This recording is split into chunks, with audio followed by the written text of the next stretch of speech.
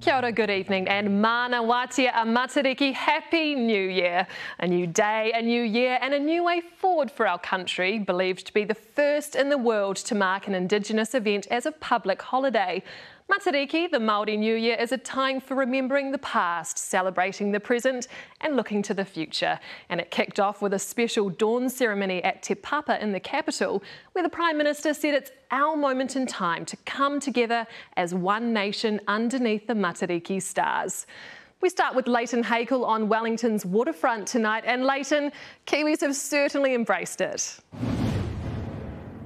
They certainly have, Laura. There are thousands of people down here out and about on Wellington's harbour, and it's been the perfect day to celebrate Matariki. Early this morning, the air was still, the ocean was calm, and the sound of that hautapu ceremony rung out across the area under the stars.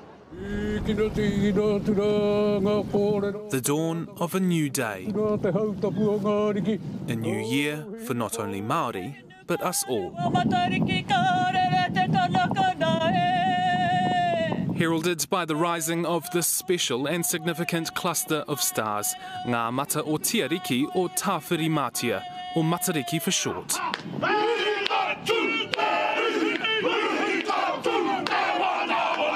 The ceremony, called a hautapu, took place on the balcony at Te Papa.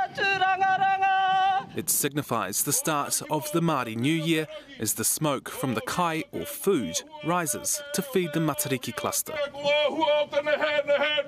And it was led by renowned expert in Māori tikanga, Sir Po Temera, who says there are three key messages.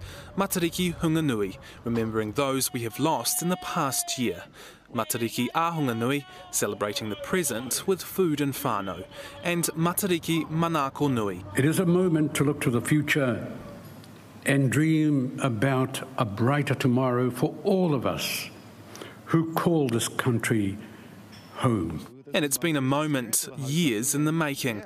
Prime Minister Jacinda Ardern first campaigned on the idea at the last election. This is now an official holiday that does not divide us by Māori ancestry or other. Rather, it unites us under the stars of Aotearoa. This is about who we are moving forward as a nation. So this is legacy building, but for all of us. But it was a long road to get here. An advisory group was set up to ensure the holiday stuck to kaupapa Māori, or the Māori approach. Head of that group was Indigenous expert and astronomer, Professor Rangi Mātāmua. I'm elated. I never ever thought that I would be standing in this position, and people around the country have just taken it on with such zeal because of the principles and the values that underpin this holiday. This morning's ceremony was broadcast right around the country on many different platforms. A first and a clear display of the Matariki message. The stars of Matariki are slightly different in their position, size, brightness, and what they represent. Yet, regardless of their individual characteristics and purpose, this morning they rose together as one cluster, as one family. This is the message of Matariki to all of us. Events are happening around the motu, or country, promoting togetherness. I believe that this is the first reintroduced Indigenous holiday anywhere in the world. Today, a turning point for not only us here in Aotearoa, but everyone across the globe.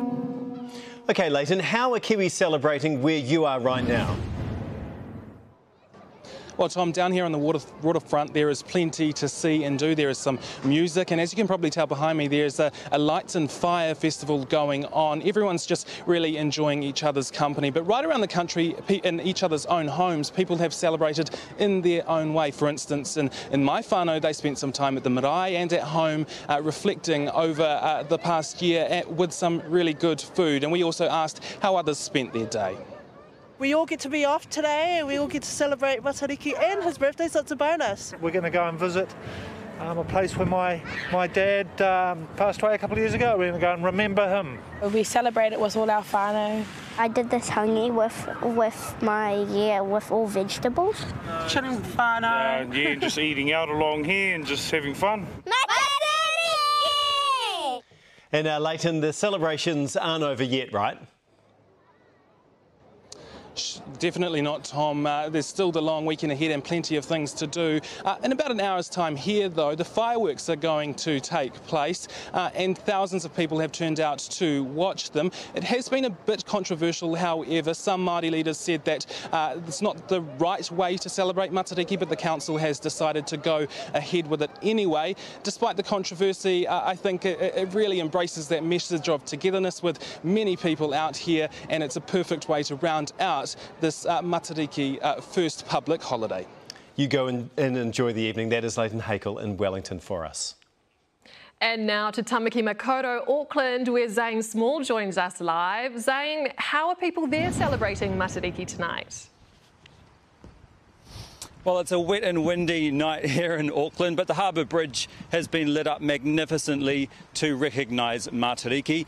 The display behind me is said to represent the narrative of Ngāti Whātua Ōraki and the theme Ahi Ka Roa, or long burning fires. Now, this isn't the only light show in downtown Auckland. Queen Street has also been lit up with unique artwork and light shows to reimagine a stream that used to run down the Queen Street gully that's long been taken over by urbanisation.